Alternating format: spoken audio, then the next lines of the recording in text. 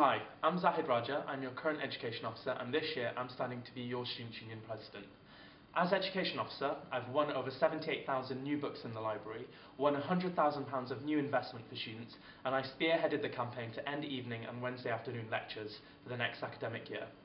If elected, I'll roll out the university's wireless broadband service in student homes across the city, I'll freeze the price of pints and JCs, and I'll lobby for more staff who offer advice and support to when you need it the most. Next year isn't a year to take chances. Our university faces something called an institutional review. This review happens every 6 years. If handled well, it has the potential to transform your student experience. However, if it's mishandled, it has the potential to ruin what a Swansea University degree means to external people. I'm the only candidate in this election with the experience and the track record to get us through what will be a difficult year. So let's get the job done. Vote Zahid Raja #1 as your union president.